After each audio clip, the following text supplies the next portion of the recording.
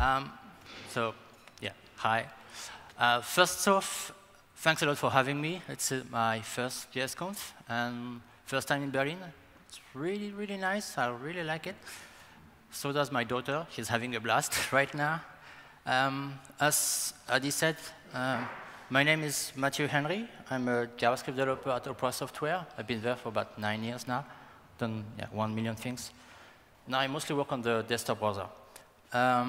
But most people know me as P01. This is the name I've gone by in the Demoscene for about 20, 25 years. And this is also how I got into Opera. I entered a Demoscene contest, and someone at Opera saw it and contacted me asking if I wanted to join them, and it's like, sure, let's go. But then you might be wondering, what is this Demoscene thing that I'm talking about? Demoscene was born here in Berlin 30 years ago as an offspring of a cracking scene. Crackers are very, very talented hackers. They take commercial softwares, they reverse engineer them, they remove the protections so that they can release them for free. Of course, it's fully illegal, but. And back in the 80s, they were only leaving their name in the high score tables if it was a game, like Pac-Man or anything, or in the splash page of a program they are cracking. But in '84, the group Berlin Cracking Service did something really unique. They added their own intro to the program they cracked. All it was this image. No animation, no sound, and we're showing the emblem of the city of Berlin. But it started a revolution, because soon all the crack started with this kind of intro and became more interesting, more fancy. And it became so cool, but the Demoscene was born. These little demos were then released independently of cracks. And now the Demoscene is basically a group of creative people who make real-time audiovisual animations, and they just try to push the limits, the artistic limits and the technical limits. So it's really about pushing the boundaries in all directions. Because it's born from the cracking scene, it's very social and very competitive. The social part, you can really see it in the fact that every year there's at least 50 events all around the world, mostly in Europe, but also in the States, in Japan. There's some in Australia as well, where there's live concerts, seminars, a bit like here, where we explain techniques and very, very advanced things. But most of all, there's competitions in many categories. The queen category is the demo competition, where you have 64 megabytes, 128 megabytes, depending, to make the most amazing real-time animation you can. And then this goes down to different size constraints, like 64 kilobyte, 4 kilobyte, 1 kilobyte, and down to the insane 256 bytes. But it's not just about these programming competitions. It's also more artistic competitions, like musics and graphics. So there's graphic competitions and also short movies and animations. And the Demoscene touches many, many platforms. So nowadays it's mostly on modern PCs. It's also on Amiga and Atari computers, on 8-bit. Yeah. It's also on 8-bit computers like the Atari XL and the Commodore 64. But it also goes on mobile phones, video game consoles, like modern ones, and also old ones like the Vectrex, for instance, or the NES, or the Genesis. But people also make demos on the most crazy platforms. They make demos on oscilloscopes. Some people make their own custom hardware just to make demos, and just for the heck of it. This goes far, really far. The most insane, I think, in my mind, is also demos on OHP, this overhead display that we saw in high school, junior high school, with like a big light bulb and a mirror, and you just project something with plastic sheets. So people make demos with that. It's just bizarre. Back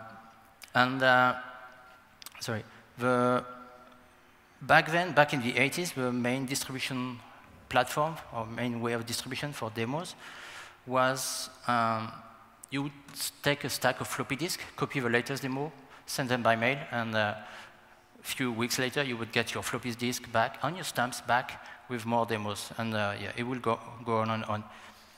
Then came the BBSs in the 80s, 90s. That was some kind of precursor of the internet. But now everything is done on the internet. And the crazy, crazy thing, which is not so crazy for you guys, is that the web is a viable platform to make demos. And yeah, really the Demoscene is about pushing the limits, and one of them is size. So how could we go about making a small demo on the web? Well, first of all, you need to start from an idea, a concept. So your concept for your small demo can be very simple, like just an idea or a word, or sketches. I really like to sketch my ideas and even make like small storyboards. Here you can see a couple of steps, like at the top, like 1, 2, 3, 4, 5 steps. And something that I do now a bit more is to make a mood board. So I just try to, I just go online and save images all the time, and sometimes I see some images that inspire me and that could work well together if I just combine them and animate them. And this is the mood board for one project I'm working on.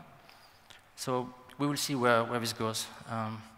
And once you have your concept, it's time to prototype it. The idea of prototyping is really to see if your concept works, if it's possible in the constraints you have. It's also about finding the right technique to display your demo. The web offers many ways to draw things. If you just want to do overlays, simple overlays things, the DOM is perfect. If you want to do street view kind of things where you have a static observer that just looks around, CSS really is perfect for that. To move things in 2D and 3D, 2D canvas is OK. And for the heavy-duty stuff, WebGL is king. So here's something I don't do often, but I'm going to show you a preview of a project I'm working on.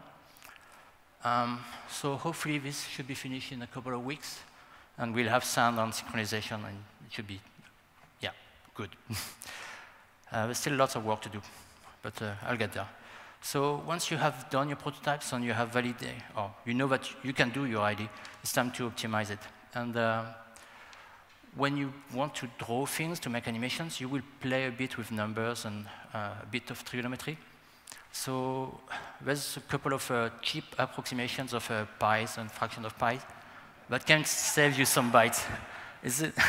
It sounds crazy, but when you try to do something in 256 bytes, that helps. You need it. Numbers in JavaScript, you know that they are actually floating point numbers. They are work in base 2. So the first loop at the top, that increments by 0.1 will end up with I being equal to 10.09 and something. This is because 0.1 cannot be exactly expressed as in base 2 as combinations of powers of 2 and fractions of powers of 2. The second loop, since the increment is 1/8, every number in this loop can be expressed exactly. So the loop ends with 10. It looks like nothing, but it means that during this loop, you can use modulo on an integer value, and the modulo will land exactly. So you can actually, in a cheap way, nest 2 loops by just using the right increment. So that can save you a lot of bytes also. But really what you should do is try to reduce your function footprint. So one thing that Jed Schmidt told us is that you should use the same function signature. In this example, we have 2 functions. First one takes 2 arguments and compare them and return. The next one doesn't need these arguments, but by using the same function signature, they will compress better. So just add a little bit of redundancy to increase the patterns so that they will compress better in the end. But something else you can do is also you can try to shadow things. In the case of functions, we have these 2 functions that do 2 things. We can combine them together. We can make one function that takes 2 arguments. And if one argument is passed, we do something. And no argument is passed, we just fall through and do the rest, do the second function. The same goes for code blocks. So you can have one loop that does, that checks the value of one property, draw a small square, and then compute the next position. Typically, you would do that in 2 loops. Like first one will compute the position, and the second one will display things. But you can just flip them together. But these things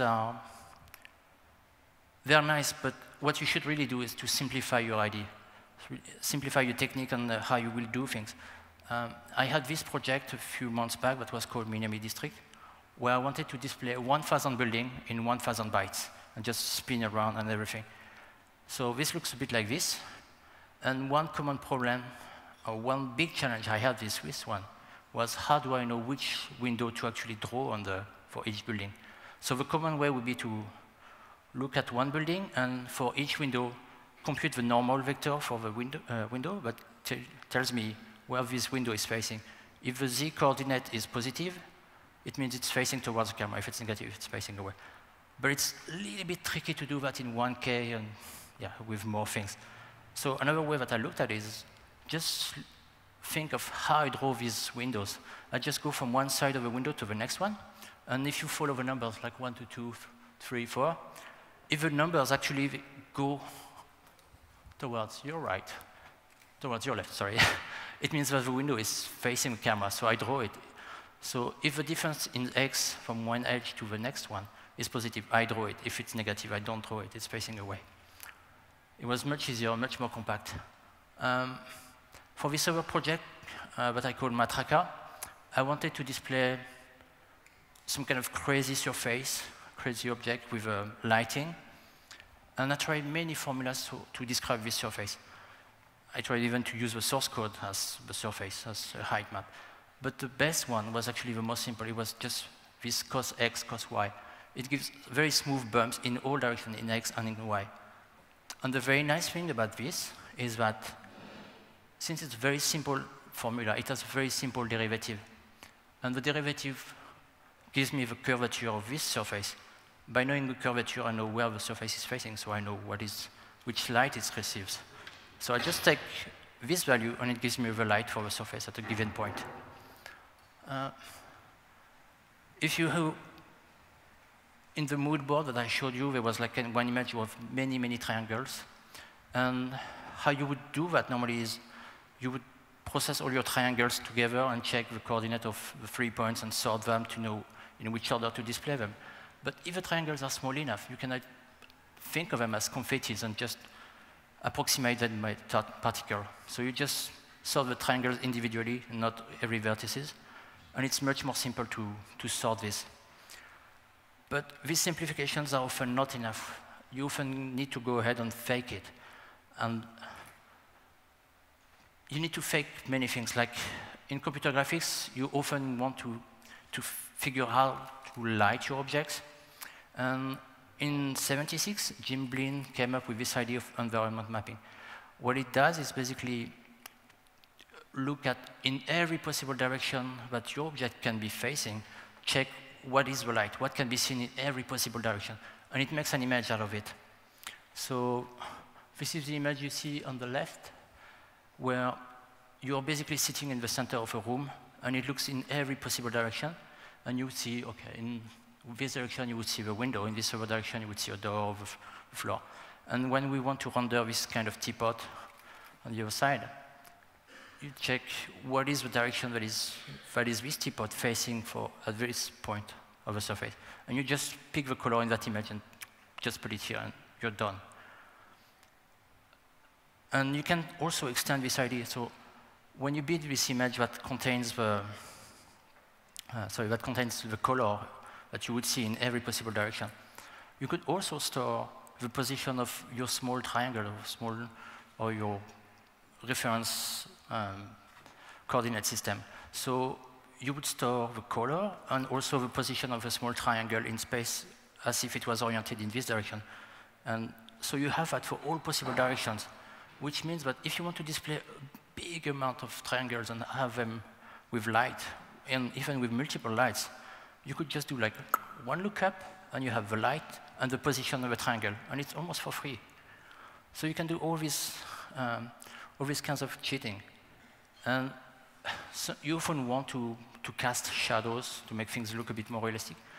And sharp shadows they don't look super nice, so it's nice to make it all soft.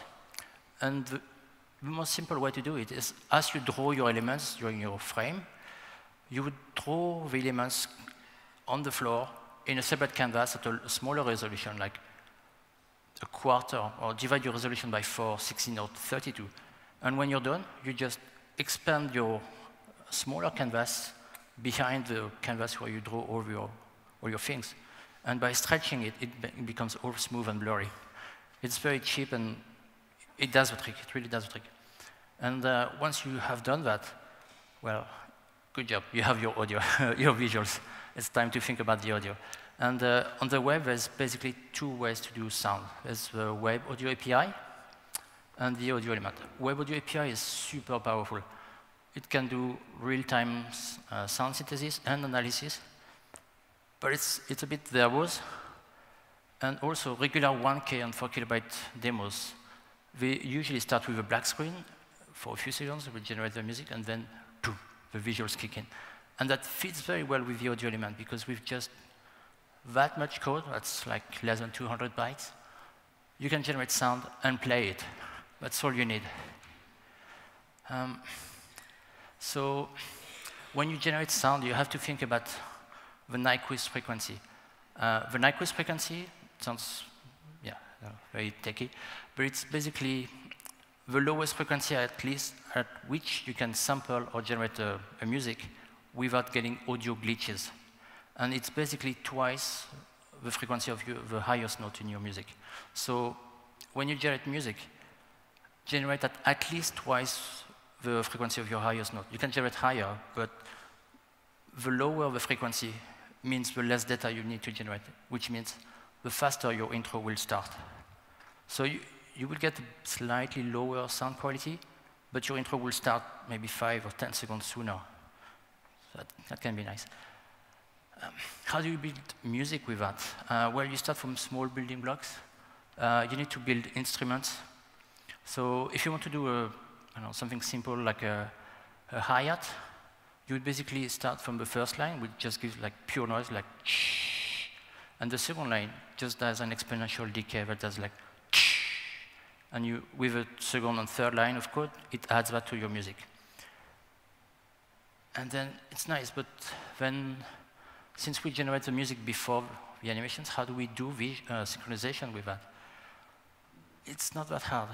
When you generate the sound, you know exactly at which position in the sound you are. So you can store in a separate array which notes you are actually playing at this position and at which volume, which means that during your animation, you can check the current time of your audio element, multiply by 60, which is your frame rate in frames per second, and you know where in your synchronization buffer you need to pick to know which notes are playing and at which volume. So you can really be in sync with your music. And once you've done that, well done. But you haven't even started to compress it. So the normal way to compress is to just go ahead with a JavaScript packer, and the way they work is to look at your code as a string, look at the repeated patterns, and just replace them by a single character. So if we have many function declarations, they will most likely just be reduced to just one character. This is very nice. You get about 25% compression ratio on minified code, or on the code that I tend to write. And you need about 70 bytes to decompress that. So that's pretty powerful. But web browsers are actually very nice. They can handle compression, as we saw in the previous talk. They support zlib, and they support zlib in the form of PNG images. And we can bootstrap PNG images. The idea of PNG bootstrapping is relatively new, but it's basically you load your code, your JavaScript code, in an image editor as like a raw grayscale image. You save that as PNG, you rename this PNG HTML, and when you load that in the browser will say, hey, that's full.html, I will load that as HTML. So at the end of the PNG image data, you add an HTML and JavaScript bootstrap that looks a bit like this. So what it does is basically, it puts an image that loads hash, so the page, which is the image, and load it, draw the pixels onto a canvas, read the value of the pixel, and rebuild the code and run it. And with that, you get about 40% compression ratio. The unpacker is about 160, 170 bytes, but it compresses at 40%. So at 1K, between the two techniques, at 1 kilobyte, you gain easily 200 bytes with this technique. and the higher you go, the more you gain. I've seen 4 kilobyte intros compressed that were actually 20 kilobytes uncompressed with this technique. And yeah, once you have compressed your demo, it's time to bring it to 11. So if you are above your target size, it's time to really get dirty and to arrange the code and tweak it. You need to move the code around and to try to increase the number of patterns so that the code compresses better. Sometimes just moving things around, how you set some CSS properties or default values, just moving them around makes a difference of 5 to 10 bytes in the compressed ratio. So it's, yeah, if you're above your target, you need to really shuffle things around and see how it goes. But if you're below your target size, then it's awesome because you have enough bytes to actually work on the show.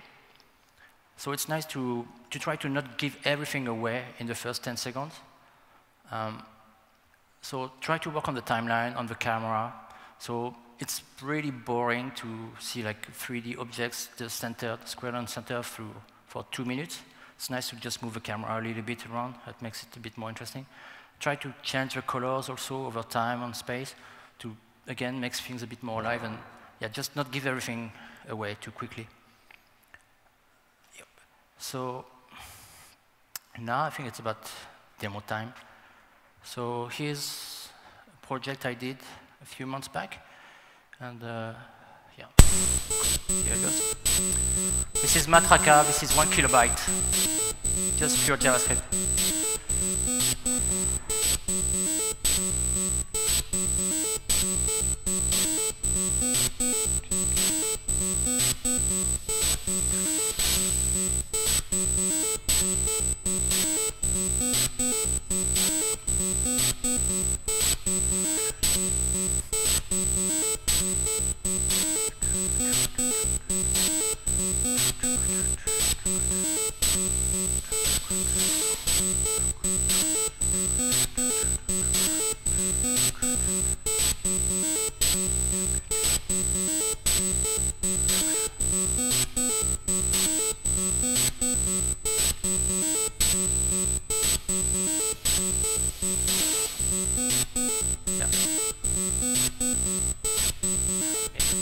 And it goes on and on. Yeah.